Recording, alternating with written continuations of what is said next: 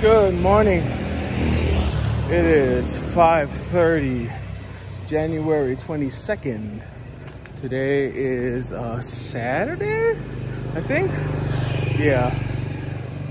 It's one of those things when you're on vacation that a lot of time just kind of melds right into each other. So yeah, today is the weekend, but for the past few days, it's been feeling like a weekend anyway.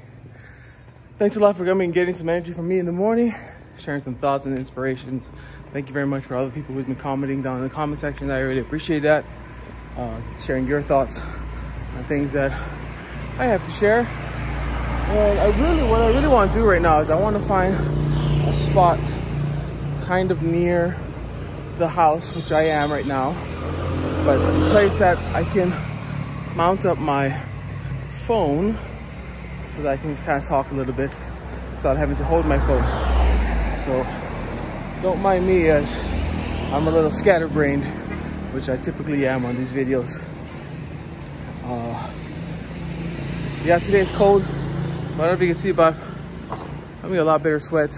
I stopped doing the scenic route just for today, maybe tomorrow, and I'm trying to focus in more on just being able to get a better sweat and more on the activity versus the scenery. Maybe I could do it right there.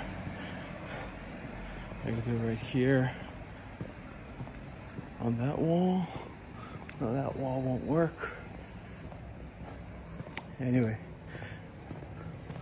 I thought I'd share a little bit about this new book that I've been going through, and it's by author named Bill Perkins. And the book's title is Die with Zero. Die with Zero. It's a pretty interesting book. And the first thing I thought when I read this title of this book is die with zero. Why would you want to die with zero? Doesn't that mean you're not leaving anything back for your children or for the people you care about? And it doesn't mean that. And there's a whole chapter on your children and leaving things behind for them. And yeah, just this whole thing about inheritances and stuff. And it doesn't really mean that you die, you take everything with you, and then you leave a burden on your children. That was our shop, by the way. But I'm still looking for a spot to mount up this phone. Maybe on the electrical box over there. Let's go across the street.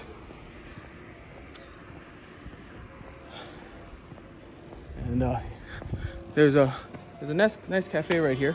It's called One More Cafe. Really tasty food, American food. And man, it's got like spiderwebs all over it. Let's see.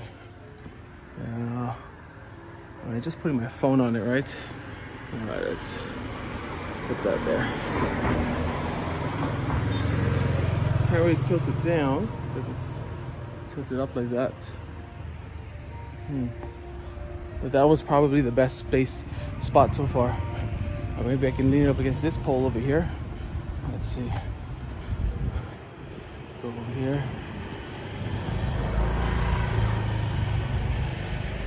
Nope. Not on this telephone wire either. Anyway, Bill Perkins, he goes into this story about how life is the accumulation of memories. He says the total sum of one's life is the amount of memories that they have accumulated over the course of their life, because in the end, that's all that you have. And so a lot of the thrust of this book is he is a financial planner, I think. He's a very analytical person, which is kind of cool. And he looks at life as a big math equation, a big, there's a dog that's running away. Yep, that dog is running away, and there's the owner. Yep. the dog says, "I'm free! I'm free!" There's the dog. That is not the way that's not the way you want to start your day off, with your dog running away and you have to chasing after it. But anyway, okay. Focus, Justin, focus.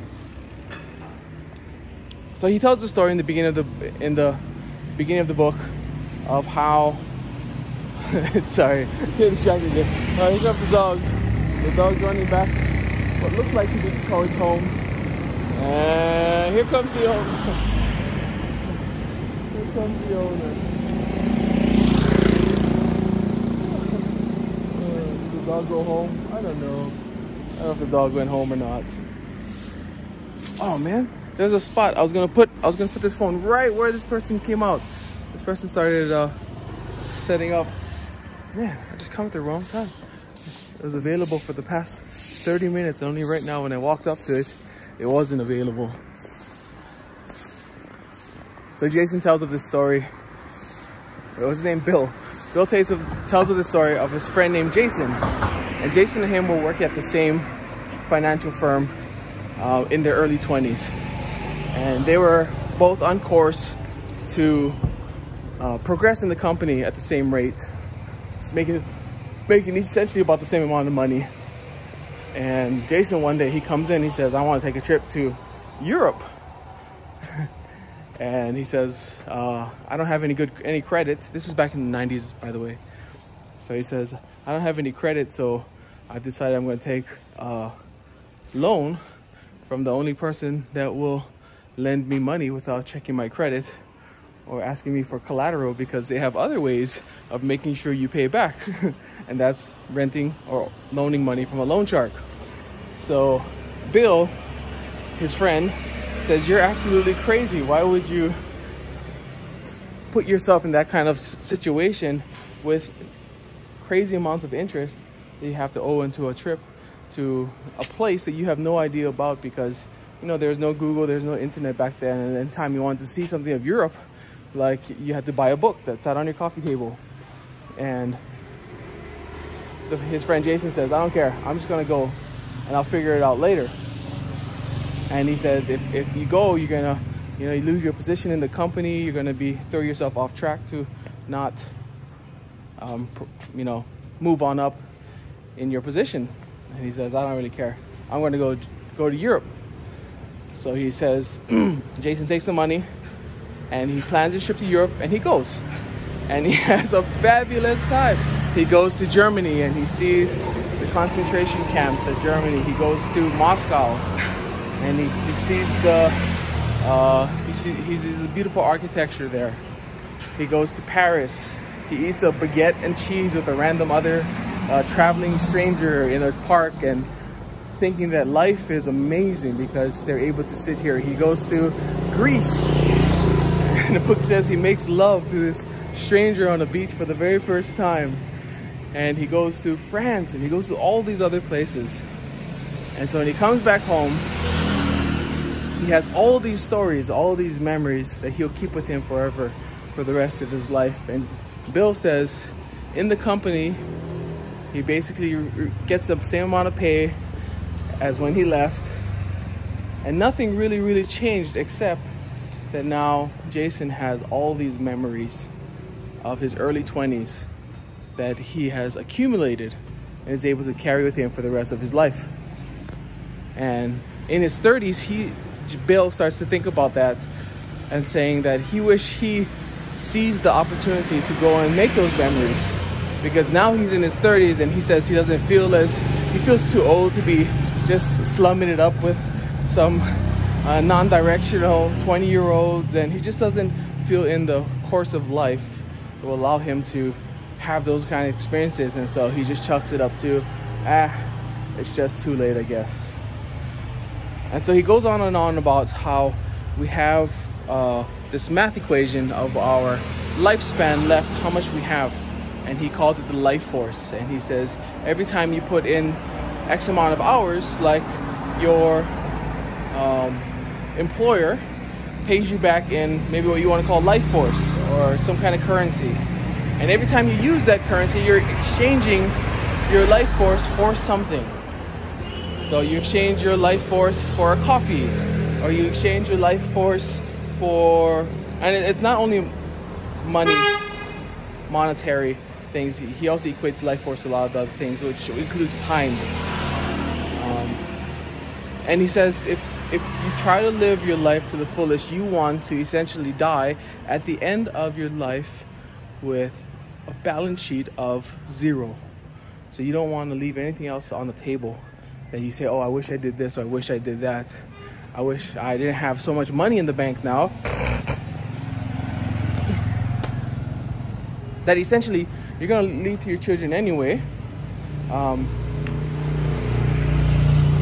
If you have children, or charity, or whatever. But he says making the best use of your time. Making the best use of your time and trying to equate your life with amassing of memories. And so I thought about that, of my own life, and how when I was in my 20s, yeah, I'm really happy that, you know, eventually I ended up here in Vietnam. But in my early 20s, I took a trip to this unknown place called Vietnam, just kind of on a whim, with another older couple in my congregation. And they said, hey, let's go. And I was like, oh, I really don't know. But they kind of gave me a little bit of assurances, like, don't worry, we'll be there. And that was enough for me. So I took this awesome trip, and here I am, all these years later. But I have so many good memories of that time in my life that I was crazy enough to go and do some exciting things that probably at this point in my life I wouldn't do again, just because I'm older and more stable, and yeah, all of that kind of stuff. So anyway, I'm sure I'll talk about this book a little bit more another time, but it's a very interesting concept of dying with 0 and making every moment count, and not necessarily dying, living like you're gonna die tomorrow. That's kind of not the thrust he's tossing at this book. He's like, you can estimate, or things may happen and you may not live out this lifespan that you thought you would. But it's all about, at the end of the times, end of days, like, what do you want to have to share, to tell with friends? And I guess maybe this touches a nerve because it talks about storytelling as well. It touches on that, you know, facet of being able to share what you have with others by means of stories, which is something I'm really, really interested in at the moment. Anyway, this video is getting long. Thank you very much for checking up on me. I will make another video for you guys tomorrow. Thank you very much, and we will see you guys on another edition of 5 a.m. workouts, the lat edition, and it is 52 degrees at the moment, so I better go get in and get some clean, warm clothes on. Aloha, take care.